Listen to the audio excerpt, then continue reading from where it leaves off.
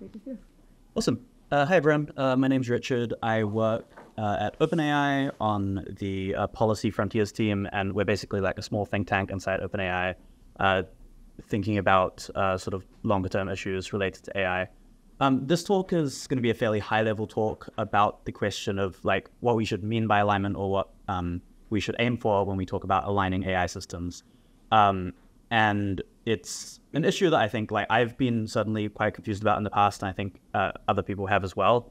And so the way I'm going to go through this talk, I'm going to be drawing on like two frameworks that have been put forward. So one of them is from Critch, Andrew Critch, from a few years ago, who gave a taxonomy of different types of alignment. And he divided the goals of alignment into these four categories, which vary depending on whether you're trying to align a single human or many humans, and a single AI or many AIs. So we have like multi alignment is trying to align many AIs to many humans, or single multi-alignment is trying to align many AIs to a single human. And I think each of these have like different considerations that come into play.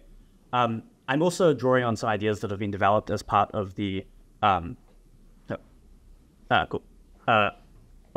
as part of the release of the model spec from OpenAI. So this is a document that is basically our best attempt to try and describe like concretely what we want each system to do, and like how it should make different trade-offs between different values.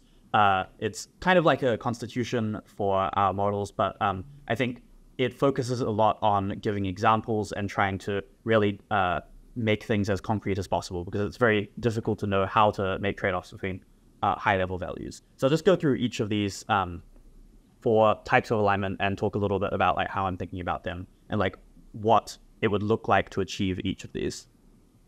So with single alignment, I think this is a sort of longer-standing area that people have thought about, and a sort of long-standing question is whether an AI should be aligned with the with like which aspects of a human's goals or values. So we have a spectrum ranging all the way from like the literal instructions that a human gives the AI, or like the intentions behind the instructions, their longer term preferences, values, all the way to some kind of like notion of their idealized values, or what they want upon reflection, what they want if you extrapolated their values to become more coherent and more sensible. And I think the issue here that we've run into, like when actually trying to deploy systems, is that you face a strong difficulty in balancing between like obedience and paternalism. That is, you can have a sort of high-minded idea that AIs are going to be very wise, AIs are going to be very, like try and guide users in a bunch of ways. But like ultimately, if the users like don't actually want their AIs to be doing that, then you simply don't want to produce the tug of war between like what the users are trying to prompt their AIs to do and the things that AIs are trying to like nudge them towards. And this is, I think, not the type of thing that AI companies or even governments should necessarily be in the business of doing. That is like trying to get AIs to nudge people towards, having more coherent values. And so I think, Lisa talked, for example, about corrigibility as a goal here, like sort of focusing more on like obeying instructions, like shutting down. But I think there's actually a more like principled way of thinking about this. And that's the idea of like empowerment. So the notion that like a single AI should be like trying to empower their user is, I think, one that balances between these different possible goals of alignment, right? Because if a human is empowered to the extent that they, for example, have many AIs that are willing to follow their instructions, but they're also empowered to the extent that they can make longer-term choices and like sort of carry out plans over long time horizons without without having like contradictory goals or being incoherent. And there is like some work, I think, towards trying to like define this more formally. We have a paper from Alex Turner, who gives a formal definition of empowerment in the context of MDPs.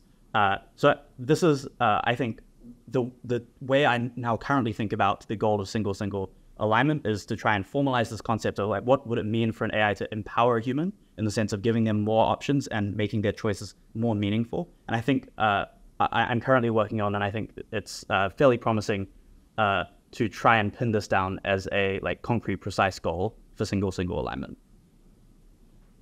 Moving on to the next category, single multi-alignment. That is aligning many AIs to a single human. I think this category has been underrated. I think it's been underrated because people have been working with the idea of a singular superintelligence, or a superintelligence that is composed of a single mind or a single entity. I think the thing we're actually on track towards is more like a superintelligence that's a superorganism, that is many different copies of a neural network that are working together, delegating problems to each other in some kind of hierarchy. And we're already starting to see progress towards this with copies of GPT-4 being able to call other copies, delegate them tasks, report back what the results of these are.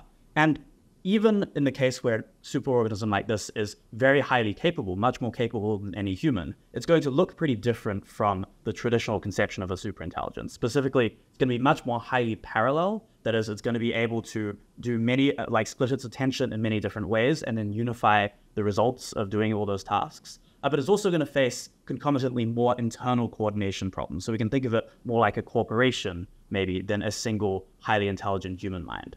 And so the question of how do we align this sort of superintelligence is, I think, an underrated one. That's 1 minute to go? Great, I went very fast. And I think one of the goals here, one piece of work that's been really prescient towards this is the AI control paper from Greenblatt et al., which talks about ways that you might apply different control techniques to try and align the combination of many different AIs in this way. Quickly on multi-single alignment, right? So a common criticism of the field of alignment is the question, well, you're trying to work on these alignment techniques, but who are you going to align to? Because different people have conflicting goals. But I think this is actually the wrong question to ask. And we shouldn't really be striving to actually answer the question of who alignment should be aligning to.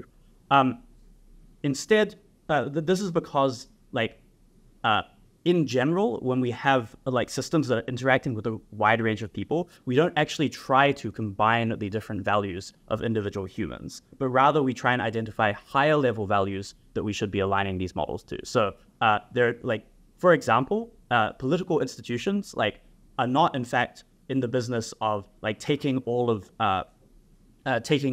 the individuals who they represent and literally aggregating their values. Instead, we should think about these institutions as having these higher level values like transparency, accountability, free speech, and so on. These are the sorts of things that, and so depending on exactly how AIs are used, we should be thinking about aligning them to in the same way that we might align a platform like Facebook towards values of neutrality or accessibility, or a political institution towards values like accountability and transparency. So this is, I think, in contrast to the way that other people have gone about multi-single alignment, which is to try and poll many people and try and figure out exactly what it would look like for an AI to have the average of all their values. I think that's not going to work. Finally, very quickly on the question of multi-alignment. And I think when we're thinking in the context of multi alignment, like many AIs and many humans, I think actually the misuse and misalignment threat models tend to actually be much more similar than we typically think. So when we think about misalignment, we tend to think about AIs gaining illegitimate power by manipulating or coercing humans. When we think about misuse, it's humans gaining illegitimate power by using AIs. But either way, the coalition of humans and AIs that are working together might actually look very similar in either of these cases, regardless of who's ultimately in charge. And so we can actually think about multi alignment in many of the same ways that we think about the problem of how to prevent humans from seizing undue power over states, for example. So I'll wrap it up there. But yeah, I think that each of these different aspects of alignment is worth thinking about and worth reframing compared with how we've previously been thinking about it.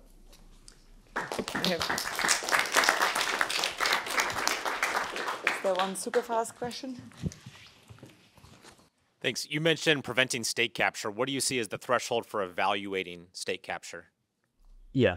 I'm not sure, So I guess some people think about it in terms of like regulatory capture. I personally am more focused on the idea of like extreme concentration of power. So this would be something like the government has a backdoor that can be used to control any individual's use of a cutting-edge AI system, where this would be like enable totalitarian levels of control of the society. And so I think we should be thinking about like the types of things that countries like China or Russia are doing, and then like thinking about, does AI make that make those easier in Western democracies, and if so, how do we like prevent that? It's interesting. The previous speaker was basically suggesting we should. Yeah, so I really think this is like a pretty fundamental trade-off, and I hope that like unifying these like misuse and misalignment threat models in a sense like helps make clearer that like the relevant trade-offs, because right now I think people are sort of like throwing these opposing intuitions at each other and have no way of really evaluating like how to weigh the benefits and harms. Yeah. Thank you so much, Richard. Great.